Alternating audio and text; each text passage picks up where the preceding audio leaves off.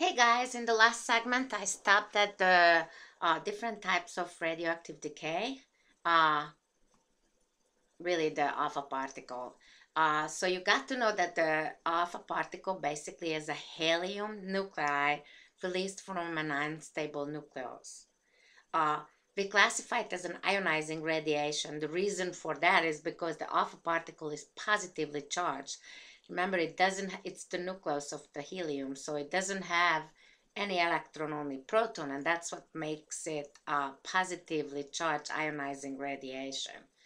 Um, so the alpha particle, the way we actually show it is the helium nucleus, and that's the nuclear symbol of the helium, showing that it has two protons, and the mass number is 4. So that tells us that if you take 2 out of 4, you're going to have 2, and that gives you the number of neutrons. So this alpha particle has 2 protons and 2 neutrons, and remember, the protons are positively charged. That's what makes it ionizing. When the alpha particle positively charging, when the alpha particle comes out of the nucleus. So let's see an example here.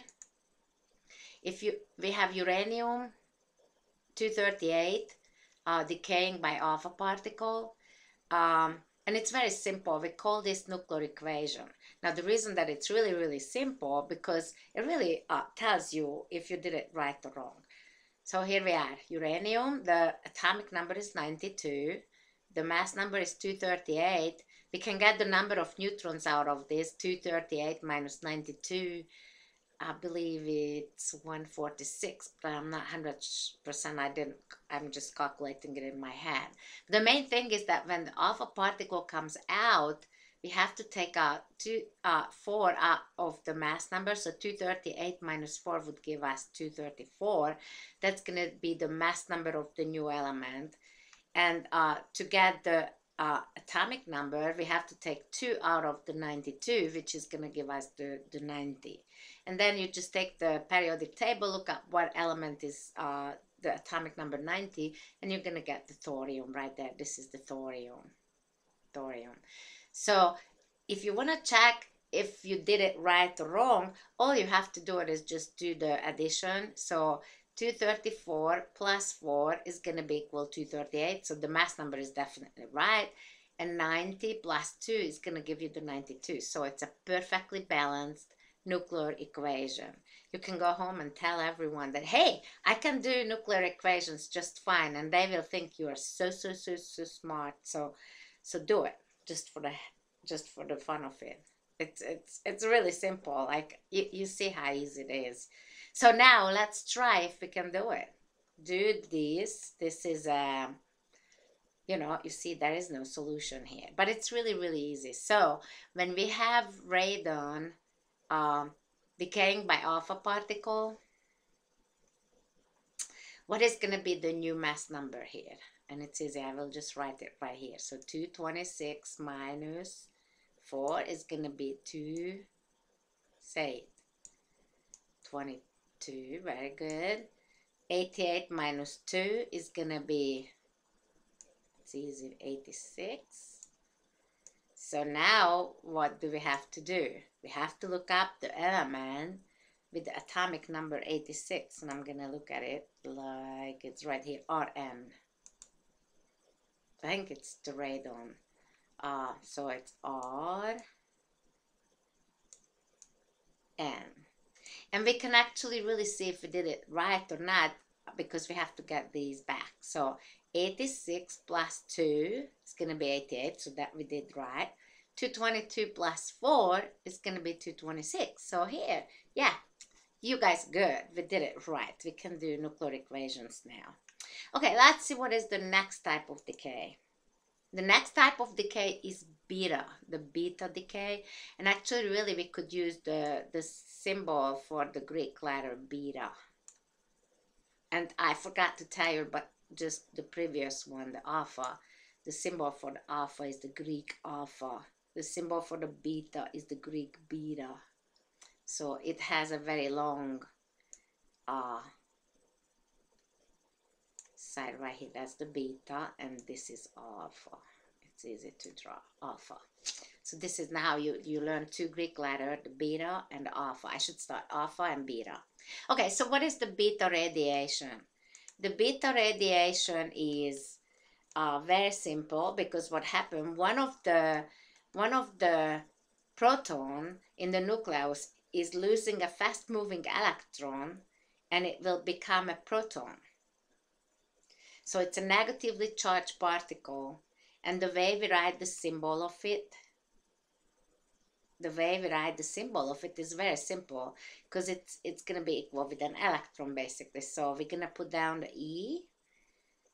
For the atomic number, it's going to be -1, and for the mass number is 0. So when you do the calculation, the mass number will not change, but the atomic number will go up by 1. Remember, because one neutron loses an electron, and by that will become a proton. So the number of protons will increase by 1, but the mass number doesn't change, because the number of protons plus neutrons are going to stay the same. So remember, the mass number doesn't change, atomic number goes up by 1. So let's see an example here. And this one is solved, so it's easy. Actually, this shows you the carbon-14. You have heard a lot about it, because we do use it for radioactive dating of our samples. So carbon-14, this is the atomic number. The number of protons is 6. The mass number is 14. So how many neutrons are in it? You're right, it's 8.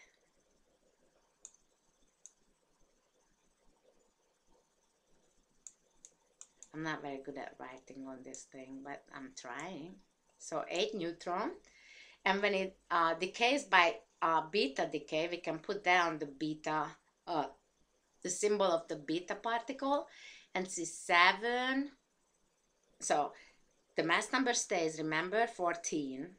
And the atomic number goes up by 1. So 6 plus 1 is going to be 7. And then we write down the formula of the beta particle, and then we check. 14 plus 0 is going to stay 14, so that's right. And 7 minus 1 is going to be 6. So we did a good job here, I would hope so. But here is the question mark. What do you think? We start with bromine with 35 protons. The mass number is 82. So remember, the number of neutrons is 82 minus 35. And I didn't calculate it, so I can calculate it. It's 82. 82 minus, I have a calculator on my phone, so it's pretty easy, but I'm looking at my phone right now. So see, 82 minus 35. 35. Here is my phone. I'm calculating on it, you see. It's equal 47. So it has 47 neutrons. It's easy to calculate. 47 neutron. I just leave it like neutron. And so what is going to be our new element? What is going to be the mass number? You're right, it will be 82, because remember, the mass number does not change. And how about the atomic number? The 35 will go up by 1, so it's going to be 36. Right here. So all we have to do now is look up what is 36. And I have a periodic table open right here. So I am going to look at 36. It's the Kr, the creon. So it's capital K and the small r, like that, creon. So that's the answer. Now check it. Is it good? 36 minus 1 is going to be 35, and 82 and 82. So we did a good job again. Good job. This is like the nuclear equation we are doing here, and I hope you do see that it's really, really, really, really, really simple. So do not be scared if I ever ask you to solve a nuclear equation. I might do that.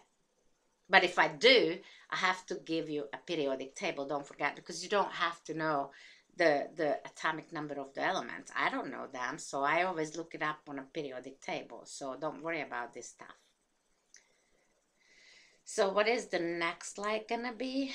The next slide is The gamma, the last type of decay is the gamma decay. The gamma, this is the Greek G, the gamma. And the gamma decay is famous because during this decay, there is no any kind of ionization happening. There is no negative or positive charge particle coming out. All it comes out of it is radiation in form of photons. So it doesn't have a mass, it just have energy.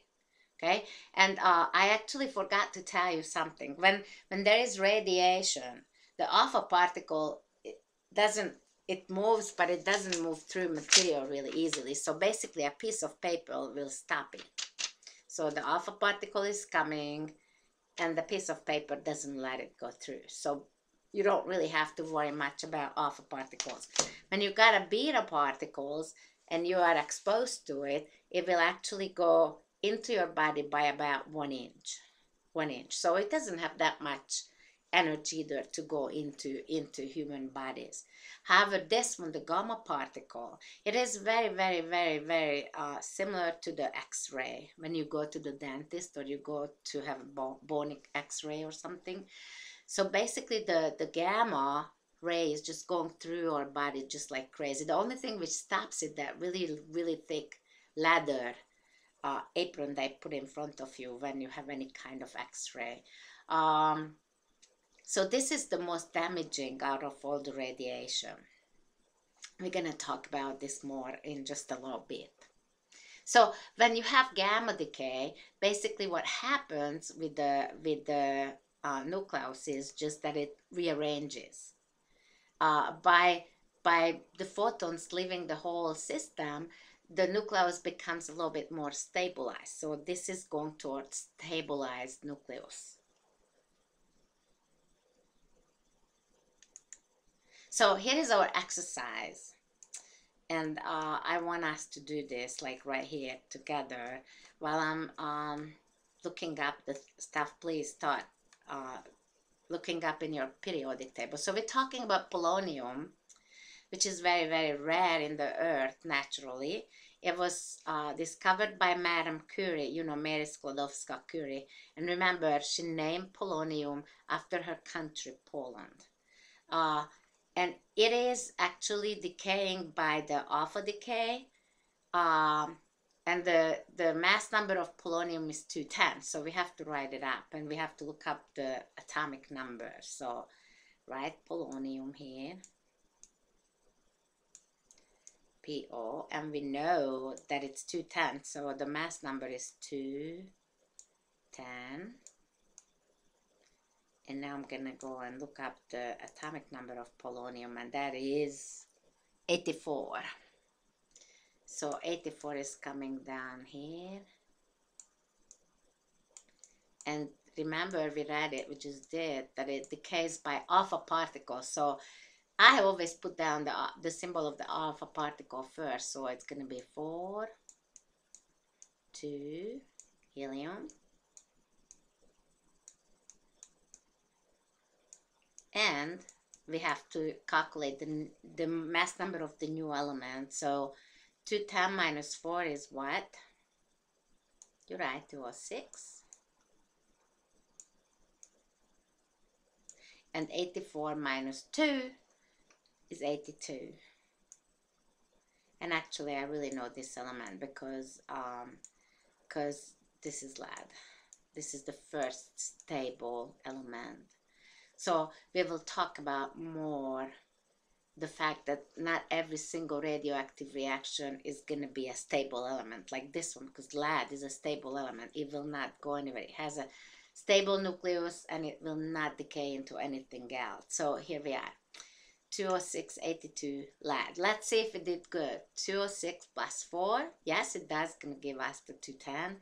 82 plus 2 is going to give us the 84. So we did a very, very, very good job. I hope you understand it. If you don't, just ask me in the lab. And I will try to help you as much as possible. I guess I'm going to close this segment down because I have 14 minutes on my timer. So I'll continue it in the next segment.